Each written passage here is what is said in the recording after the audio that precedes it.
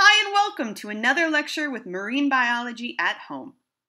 Before we get started, a quick reminder to check out our Facebook page. And remember that we have a YouTube channel, so please like and subscribe to Biology at Home to find all of our content in one place and to stay up to date as new lectures come out. So what are we learning about here? Well, this lecture is all about fisheries. What are fisheries? How do we characterize and describe fisheries? How do we manage fisheries for sustainability? These are some of the things we're going to cover here. And who the heck am I, and how do I come to be talking with you about fisheries in this lecture? Well, my name is Dr. Chelsey Crandall, and I'm a fisheries scientist. My background is pretty broad, and I've worked in all sorts of marine systems around the world and with many different marine species. But my work in graduate school and beyond after that centers around fisheries, their science and their management. And I'm super excited to introduce you all to fisheries and fisheries science here. So let's get started, and let's start with the basics. What is a fishery? Now, if you're not familiar with this term, don't worry. I didn't know what a fishery was until I went to college and took a fisheries course. A fishery is more or less what you get when you have people fishing. So a fishery is a system in which you have people out there catching an animal that lives in the water. That's a bit of a simple definition, but you get the general idea. Fisheries are these coupled human-nature systems where we have organisms, animals that live in the wild, in aquatic environments and habitats, and people and all their associated gears and technologies who go out and catch them. Side note, that's actually a picture of my spouse and one of our kids on the right there participating in a fishery. So here we're going to focus on what we call wild capture fisheries. Again, these are all about people catching fish in the water in the wild. This is different from fish farming, what we call aquaculture, though sometimes these overlap. So, for example, if we're out catching wild fish and then we bring them back and raise them up in captivity, or if we raise fish to then release them into the wild to enhance wild populations, we can have some overlap. But again, here we're going to focus on these wild capture fisheries. And there are so many different kinds of fisheries and different ways we think about defining and characterizing fisheries. So, for example, sometimes we talk about fisheries in terms of where people are fishing. So we might talk about marine fisheries or freshwater fisheries. We might talk about inshore fisheries or offshore fisheries, nearshore fisheries or inland fisheries. And we might get more discrete than that. We might talk about reef fisheries, for example. Again, where the fishery is happening is one way to characterize a fishery. We can also characterize and describe fisheries in terms of why people are fishing. So broadly, we generally think about three types of fisheries in this way. The subsistence fisheries, where people are out catching fish for food, to feed themselves, to feed their families. Commercial fisheries, where people are out catching fish for profit, to sell, it's their work. And recreational fisheries, where people are out fishing for fun. It's a sport, it's a leisure activity, it's something they just enjoy doing. We can also characterize and define fisheries in terms of how people are fishing. What gears or technologies are they using? We can talk about net fisheries, rod and reel fisheries, trap fisheries, for example.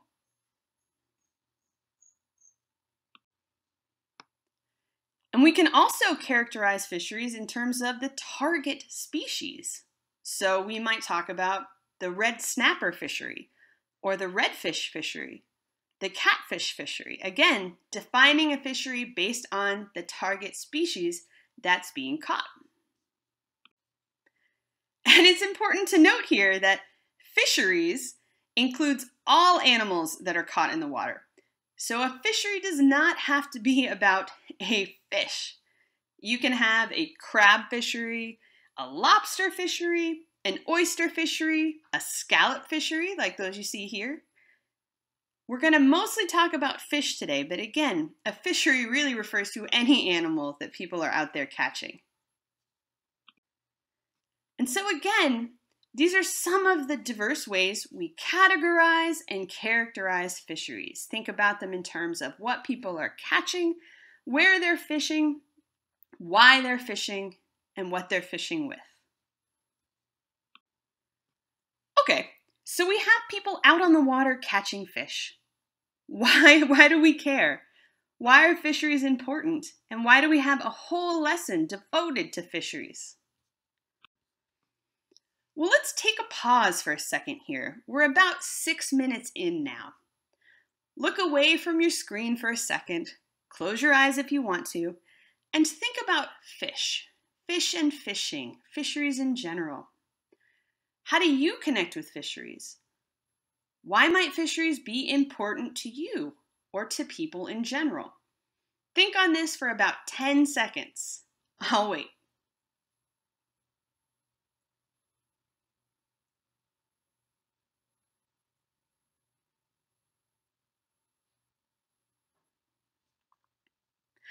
Okay, what did you come up with? Well, looking at it from the human perspective, fish and fisheries are important to people for many reasons. Fish and fish species are important sources of protein, and for many communities, one of the only sources of meat and protein. We eat fish, we use fish products, we feed fish to our pets, and fishing has a big economic impact. Think not only of the fish that are caught and sold for purchase, that go to restaurants and stores, and all the money that's exchanged in those transactions, but also think of all the gear that's associated with fishing. The boating industry, the tackle industry, fishing clothing, fishing wear. There are a lot of products made and sold and a lot of businesses supported by fishing and fisheries. And think about tourism. People travel all around the world to go fishing. And there are specific industries like charter and guides that tailor to recreational fishing, where you can go and hire someone to take you out to catch fish for fun. In addition, fishing is a way of life for many people, and it's connected to their personal and community identities. And it may be a leisure activity for them. It might bring them joy. These are just a few examples, and you may have thought of more, of how fishing and fisheries are important to people, communities, and economies.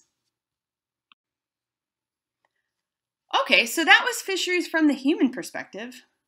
What about the ecosystem perspective? Let's pause again and think for a minute. Why might people be worried about fisheries? What concerns might there be about fishing? Again, take about 10 seconds. I'll wait again and we'll come back together.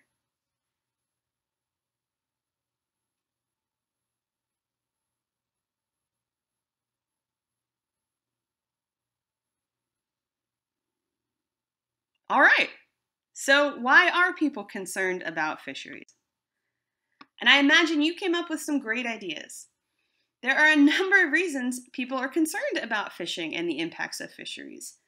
To start with, we want to make sure we don't take too many fish and end up with an empty ocean. In addition, fish are themselves part of the ecosystem, and so removing fish might impact food webs or have other ecosystem level impacts. In addition, the act of fishing itself can impact ecosystems. For example, when there's physical impacts on habitat from fishing gear, or impacts when we accidentally catch or injure non-target species. And there are some concerns about occasional fisheries interactions with endangered marine species. And so fisheries management is all about trying to balance these things. balancing the needs of people with the needs of our ocean ecosystems, so that we don't see the collapses we hear concerns about, we see talked about in the news, in reports, and on social media, so that our communities can continue to thrive while our ecosystems also thrive. And so the rest of this lecture is going to focus in on the elements of fisheries and their management that feed directly into this goal, helping us sustainably manage fisheries. And to start, you're going to need to know a few fisheries terms. The first is stock. Have you heard of a fish stock before? And no, this is not the stock I'm referring to here. We're not talking about soup stock.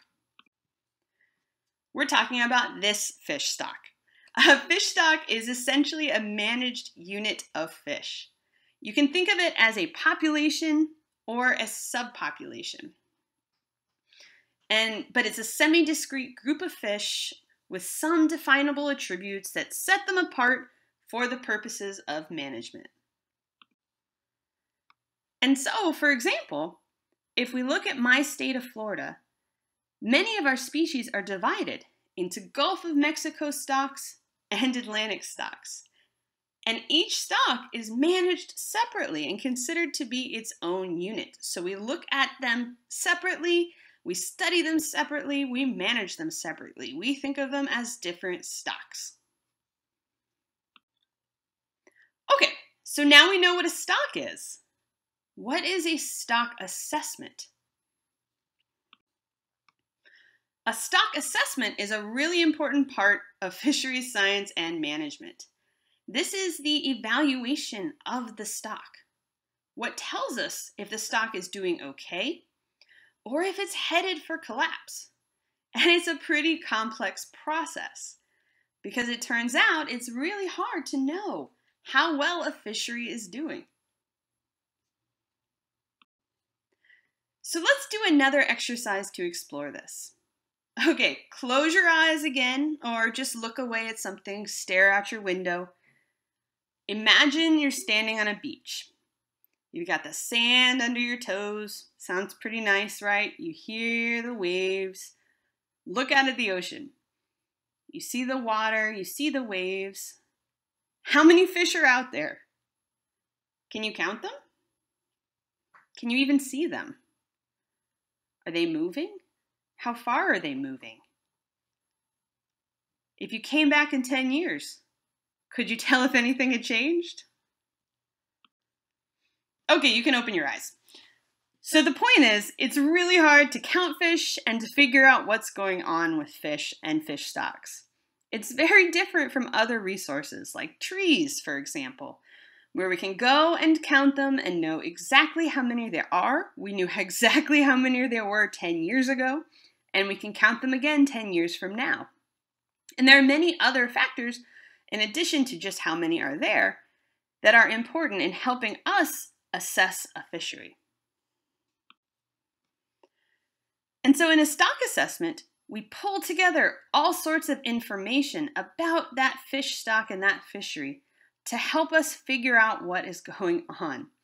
And these assessments are based on some pretty cool mathematical modeling of fish populations that itself pulls from 3 main categories of information. The first are abundance data. So abundance data is just a measure or some sort of index of the abundance, the number or weight of fish that we think are in that stock. So ideally, we get abundance data from statistically designed scientific surveys that go out and sample across the fish's range. However, that's not always possible, so we can sometimes use other metrics, like calibrations on what people have been catching, to provide us measures of abundance. Biological data are the data on the fish themselves. How old do they get? At what age do they start reproducing? How fast do they grow? How big do they grow? How often do they reproduce? And you can imagine why knowing things like these might be important. You might manage a fast-growing, short-lived fish that's reproducing all the time very differently from a slow-growing fish that lives to be 150 and only reproduces every 5 years. And you might be more worried about the status of that slow-growing fish. And catch data is pretty self-explanatory. This is information on what people have been catching, or how much fish people have taken from the stock. And again, we have some really cool, complex mathematical tools that pull all of these data together to give us an idea of what has been going on historically, how the stock is doing now, and predictions of what the future will look like. And this helps us understand how many fish can be caught from a stock. Now, we don't always have all of this information to help us assess a fishery. And a lot of research focuses on how to assess stocks that are what we call data poor, so that we can still target sustainable management. And stock assessments help managers make decisions about fisheries. How much fish can people catch this year? Which fisheries are doing great? And which ones might need to be more tightly managed or even closed for recovery? Having a stock assessment and information on what's going on with the stock now and predictions about what will happen in the future help managers make decisions that can help them reach their management goals. And one of those common goals is something called achieving maximum sustainable yield. So this is almost your last definition today.